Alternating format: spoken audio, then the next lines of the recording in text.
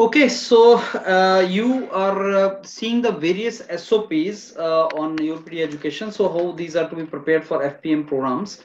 This video is related to one such SOP, statement of purpose research proposal for FPM program in IIM Bangalore, and that is related to project management.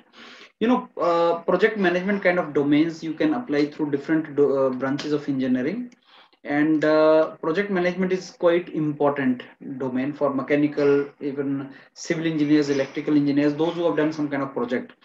So you need to write in your SOP why you think you want to go to FPM first, because this is a PhD program, so your interest in this, from where you understood that you have interest in project management, and why I'm Bangalore. So those kind of things should be there.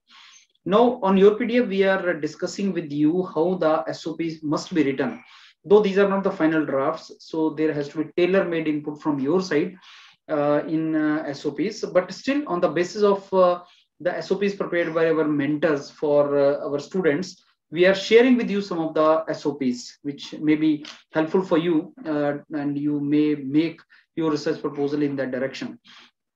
So let me share with you and discuss with you one such a research proposal which was prepared for project management in IIM Bangalore. So let's go for this. So your SOP should start with, if there is some particular domain like project management, maybe you can mention what is the significance of project management, and why you think that project management is an important domain to work in. So you are mentioning about that project is all about, getting the things done, and doing some kind of group of activities, and for doing the activities there is some kind of resources you have to utilize, and optimum use of utilization of the resources is very important. And then you are actually civil engineer, you mentioned about the various resources, manpower, material, money, machine, etc.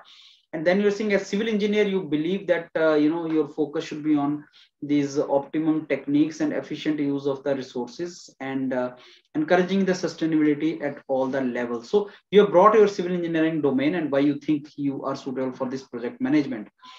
And then you are talking about institutes like IIMs where the faculties are already handling the project. I'm very sure you have gone through the profile of the professors, you have seen the research paper by the professors, and then you are talking about that, okay, fellowship program in IIM Bangalore is a great opportunity because I've seen the labs and research facilities in that IIM, and numerous projects are being done by the professors in that. And then you also mention about some of the professor there, and of production and operation management. So that is the name of the department, production and operation management. And then you mention that in which domain he's working, disaster inventory system, perishable product disaster inventory system. So you are mentioning about the work which he's doing, and maybe you've gone through these research papers or research work, and then you are interested in this.